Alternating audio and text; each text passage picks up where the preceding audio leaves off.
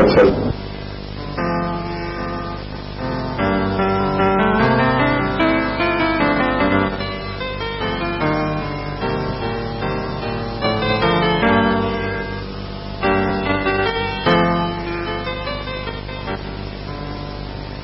Now let us see the procedure. Take some sample of soil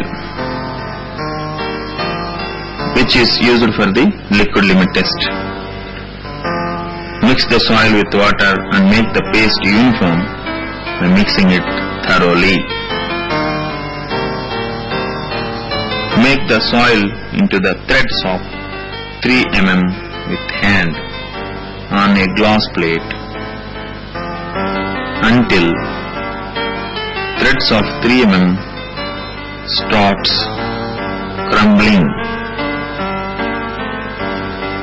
Take the crumbled soil sample into the container and weigh it. Put it in the oven for drying.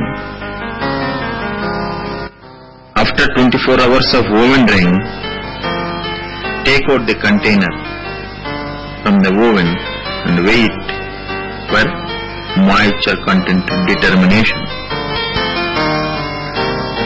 Calculate the moisture content as shown in the tabular form. Record this value of moisture content as the plastic limit value of the given sample. Recommendations. Liquid limit minus plastic limit will give the plasticity index of a given soil sample.